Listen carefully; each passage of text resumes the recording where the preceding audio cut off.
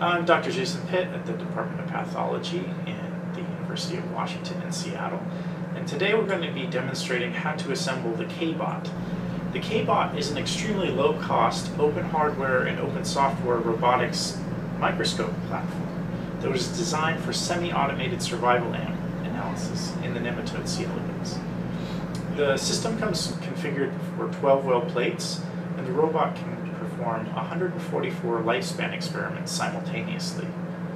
The primary components of the robotic system are an XY plotter robotics kit from the company MakeBlock, a custom drilled acrylic sheet that serves as a light table, which can be purchased online from frontpanelexpress.com using our provided templates, and either an inexpensive HD webcam or a more expensive monochrome board camera and lens, an IKEA LED desk lamp, and several additional MakeBlock parts to construct the transillumination arm and the table legs.